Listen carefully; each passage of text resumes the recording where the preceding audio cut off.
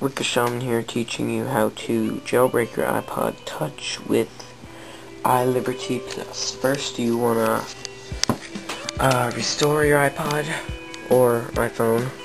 It should be either 1.1.4 or, as long as you know what you're doing, any other. So I clicked everything just because I wanted to. I was bored. I uploaded everything. I also downloaded the SD subsystem. I used installer, OpenSSH, and I got those three from clicking on available on repo. So you can download all these extras you can put on there without having to download them later as soon as you get on. And so once you're done, well, actually, you should really worry about fake blank because it changes your bootloader from 4.6 to 3.9, which the iPhone does automatically, yes, but it permanently changes it down, so you can't change it back, which is really bad. But if you restore, Iliberty automatically changes it back to 4.6, so you won't have any problems. If you just want to jailbreak it, just click jailbreak, and you probably want to install Cydia or Cydia or whatever. I just clicked all of them because I wanted to, pretty much. Make sure it says in normal mode, and then click go for it. In a second, a little window will pop up telling you to hold on. Telling you to unplug it.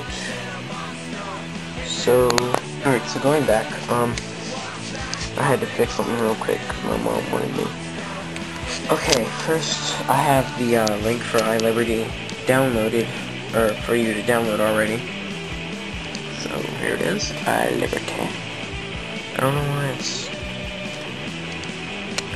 okay. There we go. Okay. Local, got the SD subsystem.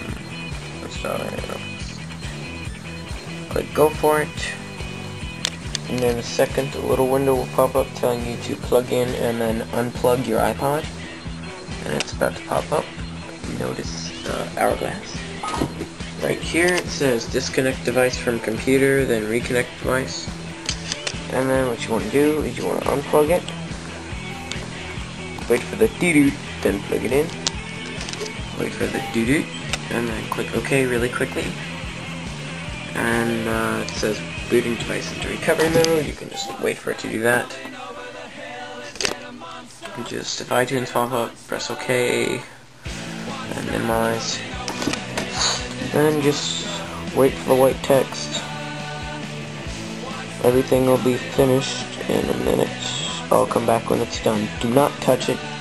Just let it. Alright, after waiting for all the white text and reboot Apple logo, it could take anywhere from 1 to 15 minutes to do all that stuff, especially if you added extras like I did.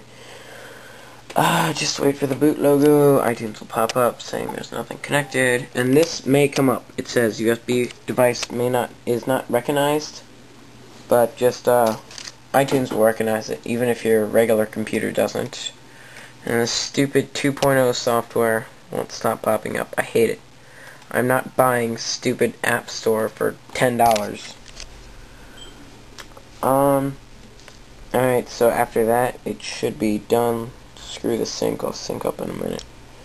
And now I have installer, Cydia, YouTube, all that. Let me connect to wireless Wi-Fi. I have 3 home networks actually, so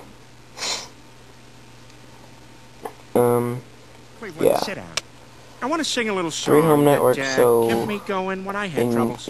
in case one fails, the other 2 will be backed up, which is, I think, is pretty cool. Because the routers want more than like $20. Everybody had Pushing sources, checking sources. Somebody went under a So yeah, if installer doesn't work, then you can use Cydia. If Cydia doesn't work, you can use installer. It was a rock lab Personally, I like installer because it's more general. I like that better than Cydia, but Cydia is faster, more powerful, and it's just alternative if people want to use it. I don't care. Doesn't matter to me. So after that, all done there. Congratulations. Yeah, You broke your iPod using Iliberty.